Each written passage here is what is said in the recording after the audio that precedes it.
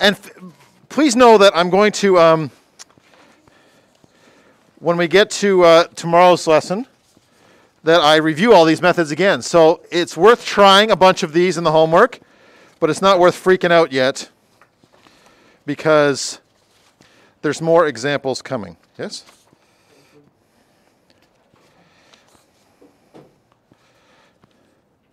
Oh, it's underneath my angel food cake, my last example. There we go. I got the one that went on the floor. There's extra pieces here if you want to come get them during the lesson. Okay, so okay, here's the formula.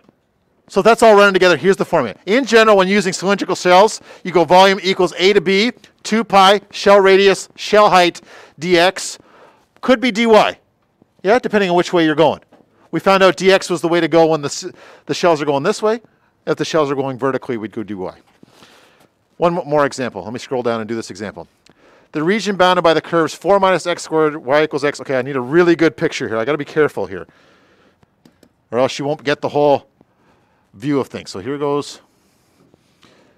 That's not what I wanted.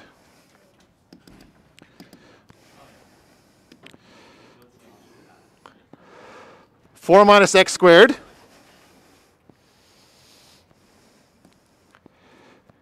There's 4 minus x squared. Y equals x.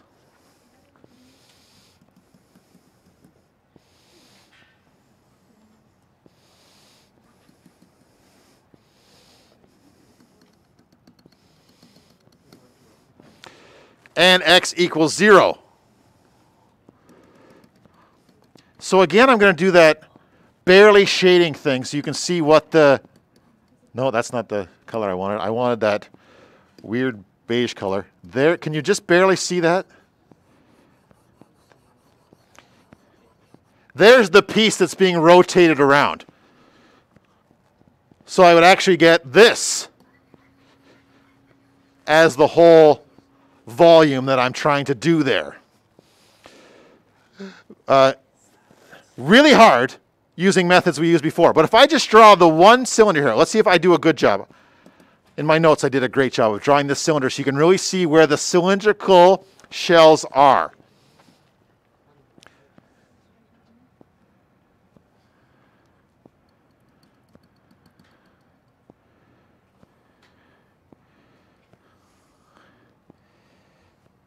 It's actually way better than I hoped.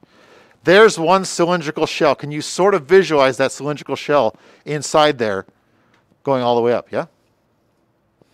So my volume is integral from A to B. We just copy it straight out above. 2 pi shell radius, shell height, dx. Little problem right off the hop. To get the dx, I need to know that x value right there. The edge of the shape there. And so I'm stuck with solving this equation. 4 minus x squared equal to x. I've got to find out when do these two curves bang into each other. And I get x squared plus x minus 4. I get a negative value that I don't care about.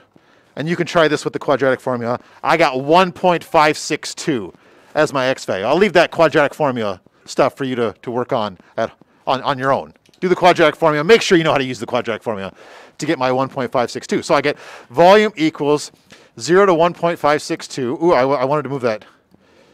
You know how I feel about those common factors. Hammer that thing out front. Now the shell radius. Sometimes it's easy, sometimes it's hard. The last question, it was really hard. But the shell radius here is not hard at all. What's the radius of each shell?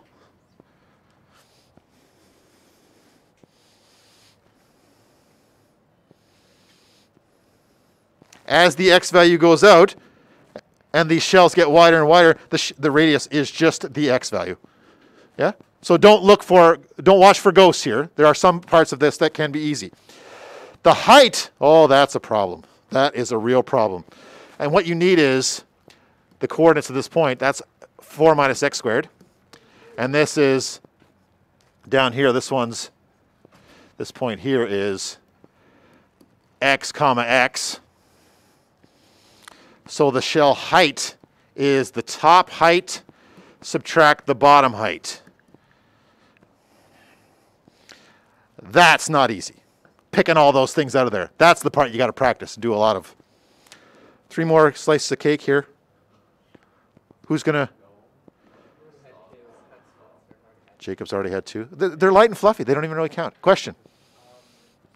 Top y value, subtract bottom y value.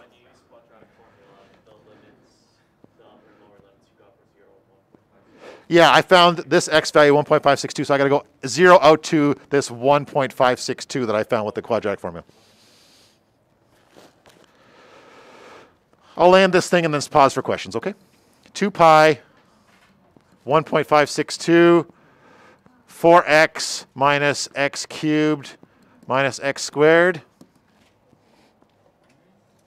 I'm rushing, so I'm double checking on my notes so I don't make a mistake here. So I get volume equals 2 pi, antiderivative 2x squared minus a quarter x to the 4th minus third x cubed.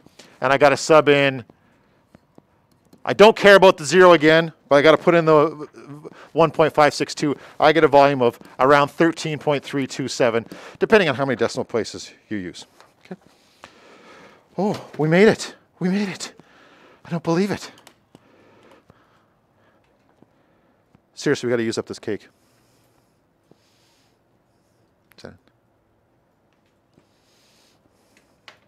Maybe Mrs. Tuttle wants some. Does anyone go to chemistry next? None of your chemistry people? This is all in the video. Yeah. More time on that one? Please know, these are not easy. This might be the hardest thing we do all year. It ties together everything that's going on. It's tough to keep track. It's tough to draw diagrams that are anywhere near good enough to figure these out. Yeah? But a review lesson coming up. After you try a few, beat your head on it, cry a little bit, then we'll come back and go at it again.